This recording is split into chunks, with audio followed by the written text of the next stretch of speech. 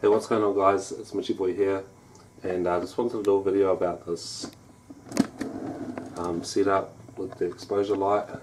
I've got it, as you can see, I've got like two pieces of wood screwed together, and just trying to get a bit closer,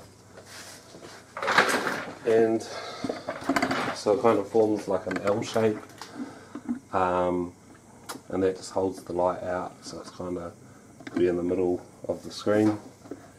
And I've got it secured to a piece of wood that goes across these two braces or whatever they're called, and I've just got that clamped on, and the reason for that is so that I can adjust the height if I want.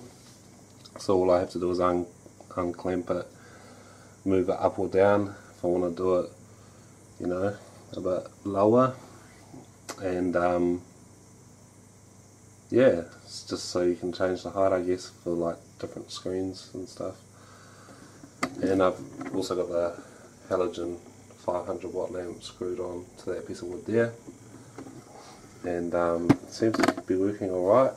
And then I'll just chuck the screen on top of this foam and put some glass on top.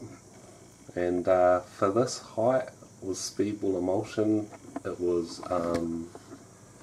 like 9 minutes, I think. Yeah, so just thought I'd share that. Well, another thing you could also do is you could screw holes.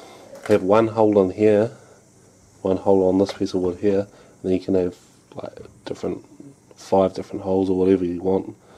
And